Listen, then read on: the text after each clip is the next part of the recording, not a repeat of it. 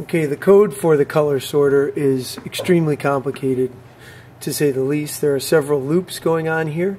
There's one big giant loop for the entire program. This section right here that I'm about to zoom in on is the very beginning. So when we look over at that very beginning, you can see here, this is where the machine actually sets up. So all this code here at the beginning, this is your A motor presetting and getting set to the spot where it needs to be. This is D motor presetting, and this is the touch sensor being pushed in. Then D motor stops and waits, and then D motor resets itself to 0. At this point here we have some text popping up, and this is our color, or our numeric array in the corner. So that's the very first loop. And if we zoom out again, and I go this way a little bit, we can get into this next loop, which is the scan. That scan loop, it's this one right here, okay? That scan loop has two separate loops in here.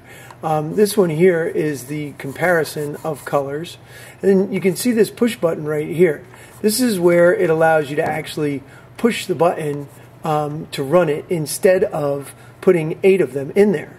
Because when you put 8 of them in there, what's happening is inside this loop, that number is being put up, and then it's being compared, and it's being changed here to tell you what it is. And then this one here, if you were to push the button at this point, it would take that, and it would immediately take this value into the loop where it's actually sorting them. Okay. Here what it's doing is it's scanning them, and it's looking at them one at a time. And you can see that compared to that loop there. Now when we move over again, we get to the point where you take the values of all these that you've either scanned in or you've pressed run, and that immediately takes you here where it makes a tone and it's ready to run, whether you push the button or it's counted to 8. And it says EV3 on the screen. And once it says EV3 on the screen, then it goes into the actual sorting mode. I'm just going to zoom in for us to see that a little bit better. The actual sorting mode looks like this.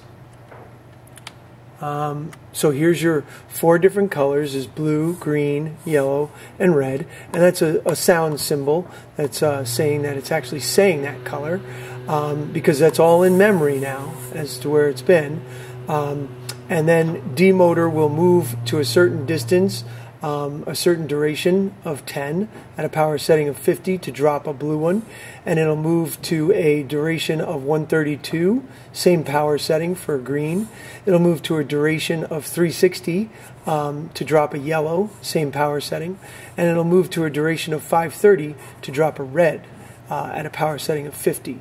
As soon as it's done, the A motor, as soon as it gets to its location, whichever one of these 4 it's choosing, it turns the A motor on, and the A motor goes for a duration of 90 at a power setting of 100, which lets the little thing kick out, the little piece kick out, and then you immediately go backwards. A motor resets itself immediately, and then it goes to the very next one, and then it repeats, because again, that's in a loop. So that goes back, and it goes back, and it does it again. Picks the right one, goes back, goes back. And then, of course, the whole thing just repeats itself, waiting for you to engage it one more time.